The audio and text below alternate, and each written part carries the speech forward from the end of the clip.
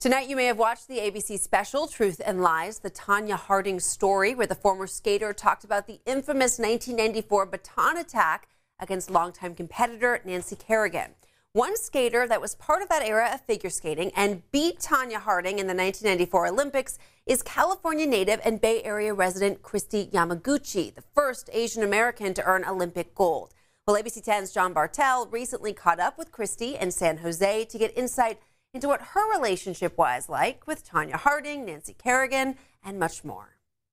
San Jose, California, the 2018 U.S. Figure Skating National Championships. It's where the best of the best compete for one goal, a spot on the Olympic team. Tonya Harding is second, and here is Kristi Yamaguchi. The Nationals is a place California native Kristi Yamaguchi knows well. The World Championship last night.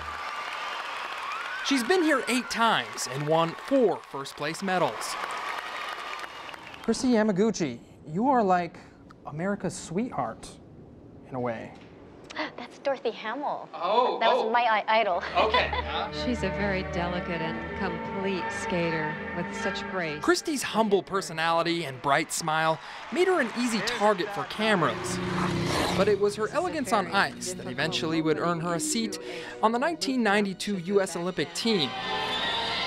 With Tonya Harding, Nancy Kerrigan, and Midori Ito. Were you guys friends when you guys were all going to the Olympics? Yeah, there was friendly competition between all 3 of us, for sure. That competition quickly became focused on the triple axel, a complicated stunt at the time, one that Tonya Harding was known for, and Kristi struggled with. I knew it was a risky thing and that they would have to land them in order to really get the edge on me, but I knew I had other things to bring to the table. She can't hang on to the landing. It was tilted in the air. Kristi's gut feeling was right. Tonya didn't land the triple. It was Kristi's consistently flawless performance that allowed her to become the first Asian American to win the Olympic gold and become an instant role model.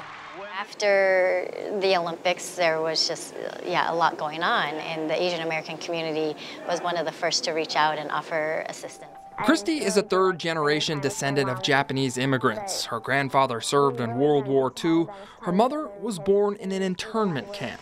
Kristi grew up in Hayward, California, where her parents supported her dream of skating since she was 6 years old.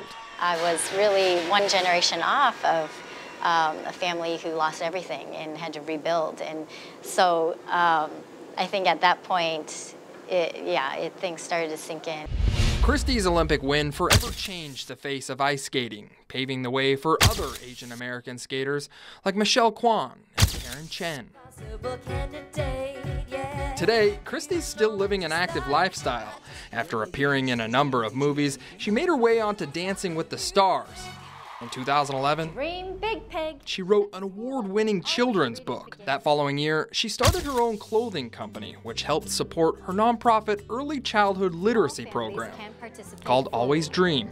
So doing a lot of programs with kids in schools and hopefully getting, the stat that over 60% of our 4th graders are not reading at grade level, trying to bring that number down. Kristi hasn't left the skating world behind. She still trains with her daughter and mentors the next generation of skating stars. You hang out a lot with a lot of these skaters now. What is that like? It's hard nowadays. I think you're so exposed that in some ways I think you have to put up a little bit of a thick skin to, be able to take everything that comes at you these days.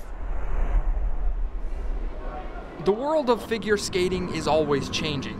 But for Kristi, life after skating has offered up a world of change. Yeah, so I'm busy being mom. I mean, that's, like any mom out there identifies with. You're just trying to get through the day. But, this is the best time of my life. In San Jose, John Bartel, ABC 10 News. Oh, doesn't it seem like the 90s were just like the golden years of ice skating and figure skating? And she makes such a good point, too, about you being so exposed now, right? With social media and But, the news cycle. I mean, with all the Tonya Harding stuff, you needed some pretty thick skin back then, too. That is so true. I know. A lot of folks were glued to the TV tonight. What did you think of the segment, huh? Oh, I was such a Michelle Kwan, Tara Lipin. I was all into this stuff, so I'm into it, yeah. Staying on the sports theme,